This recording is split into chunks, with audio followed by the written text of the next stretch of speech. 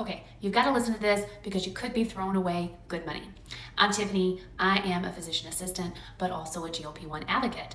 And I help people get access to GLP-1s that can't get them with their traditional insurance. So if that's something that you're struggling with, there's some links over here in my bio that hopefully will help you out. Now, there has been a video circulating over the last couple of days that has got some major misinformation in it. And I want to clear that up for you all. So the video in question has someone who's not a healthcare professional talking about how if you have a compounded GLP-1 that after you puncture your vial that you must throw the vial away after 28 days even if you still have medication left in the vial. And this person talks about safety reasons, etc. And I'm here to tell you right now that is absolutely incorrect. So let me tell you the real story about something we call beyond use states or BUDs. So a BUD should be actually printed on your vial. If it's not printed on your vial, then the medication is not good anyway. But you should be able to look on there and that will tell you that is, you need to finish up the medicine by that date. It should not be used beyond that date.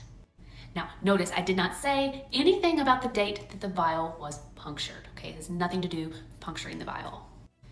But I have had some people come to me and say, but I've seen online that it does say 28 days after you puncture a vial, the medicine's no good. And what I will say to that is that that is not a universal rule. Your beyond use state is going to be unique to your vial because it has a whole lot to do with your manufacturer, what stabilizers and what additives they put, and their manufacturing process.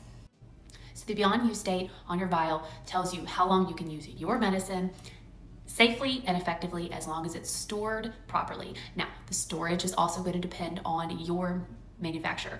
Most of the time it will ask you to store it in the refrigerator, but I actually have seen a few cases where the medication was meant to be stored at room temperature away from the light. So again, this is all depends on your manufacturer.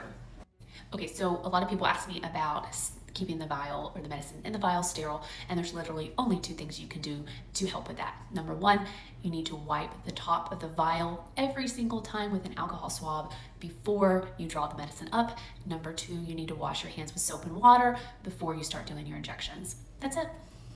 So if you've seen this video and it's got you concerned and make you starting to think that you need to throw your medicine away after 28 days, then think again. I don't want you throwing away money because these medications can be expensive. So you make sure and look at your vial, see what your BUD is or your beyond use state, and follow the instructions given to you by your pharmacy or manufacturer.